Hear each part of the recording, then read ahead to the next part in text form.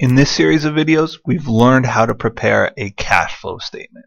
We've learned both the direct and indirect methods of preparing an operating section, and as I've been careful to repeat, we will never do them both. Companies won't do both. They'll just choose one or the other. We've done them both because we're learning how to do it, but companies will do one or the other. I also mentioned that I much prefer the direct method because it really shows us where our money's coming from and going to, where the indirect method seems like a kind of backwards reconciliation method, and it tells you less, I think, about the company's actual cash flow. We also learned how to prepare the investing section, and that's where you track purchases and sales of long-term assets, mostly equipment, buildings, property, but also investments in other companies would get tracked here. And cash flows from, of course, investing in other companies, and cash flows from long-term assets. The final section is all about long-term liabilities as well as shareholders' equity transactions and dividends. So we learn the operating, investing, and financing sections, how to prepare them, and how a cash flow statement works. Now just a little bit of analysis. The first thing I'll note is when I look at whether it's a direct or indirect cash flow statement, I'm generally wanting to see the cash flow from operating activities to be positive, because if you think about it, the day-to-day operations of a business should generate money. If your day-to-day operations are losing you cash year after year, that's a bad sign, and that's a company that's probably not going to last for long. So I would love for it to be positive, and if I compare to last year's cash flow statement, I love to see the cash from operations growing. That's a sign of a healthy, growing company. In terms of investing activities, and this might seem counterintuitive to you, I'm looking for a negative number here. I want to see a company that is buying new equipment. They sell their old equipment, they replace it with new equipment. Investing is supposed to cost a company money. If they're making money consistently in their investing activity, I would think there might be something weird. Are they selling off their assets? Let me give you an example. I work for a university. This university has to buy new computers, new equipment every year. They also sell their old equipment, but they don't make more on selling their old equipment than they do on buying the new. So that means they're spending more to replace the equipment than they are in money coming in. So I expect this to be a negative number most years. There might be something unusual where the company sells a big piece of land or a big building and it's a one-off, and that can happen from time to time, but I would say most often you're looking to see a negative number here. The final section is the financing section, and here you're just looking to see where the company's long-term funds are coming from. Are they coming from shares? Are they coming from debt? And is this company going to pay me a dividend as a potential investor? Those are the things I'm interested in. Again, the first section I really want to see be a positive number most years and a growing number.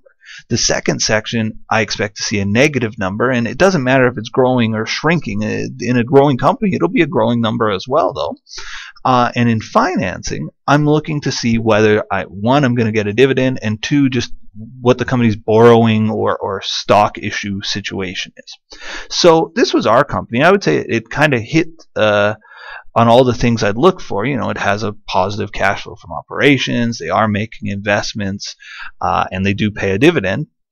Let's look at a real company, and what I thought I might do is I would Google a good old Canadian company, Lululemon cash flow statement. I just put cash flow, and there's their Yahoo Finance page.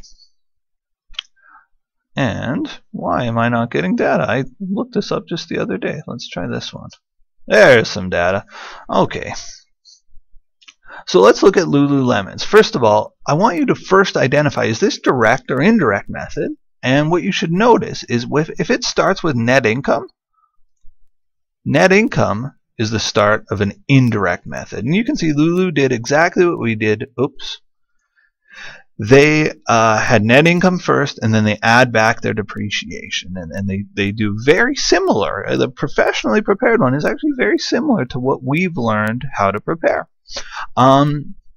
So their net income was 184, and you can see they've added back their depreciation. They've worked backwards, and they've got this year cash flow from operations of $200 million, last year of about $180 million. So you can see their operating cash flow, 1, is positive, and 2 is growing. This is a sign of a growing, healthy company. The next line down, their cash flow from investing, last year they spent $42 million on capital or on investing activities, and this year $122.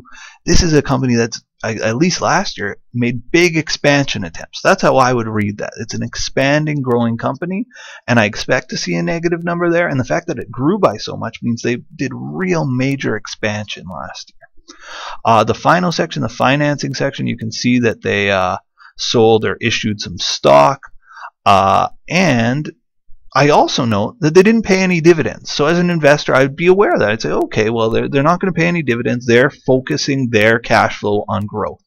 The other thing I note is they spent over $100 million in investing activities and growing their company and expanding. And as an investor, you want to know, where did that money come from? And you can see they didn't go to the bank. They didn't borrow money. No net borrowings, in fact.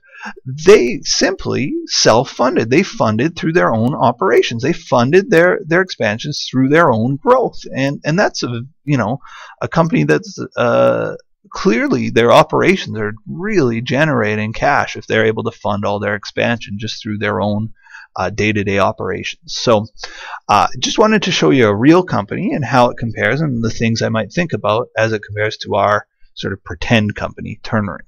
I hope this series of videos has been helpful for you. I hope you're able to prepare a cash flow statement. Again, it's not perfect, right? Like there's lots of other monkey wrenches that can get thrown into your cash flow statement, but I hope this helps you step in the right direction.